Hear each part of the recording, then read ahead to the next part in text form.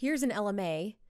Take a look at the tube portion, and it's going to show you the weight of the patient right there, the amount of air needed to inflate the mask, and the corresponding size. This is a number 4, which works well for most adults. To insert it, first you're going to deflate the mask, and then it helps if you get some lubrication on the back of it. And for insertion, you're going to slide it first along the hard palate, the soft palate, and advancing it into the hypopharynx. There we go. And now we can inflate the mask, and we can bag our patient. Let's take a more close-up look.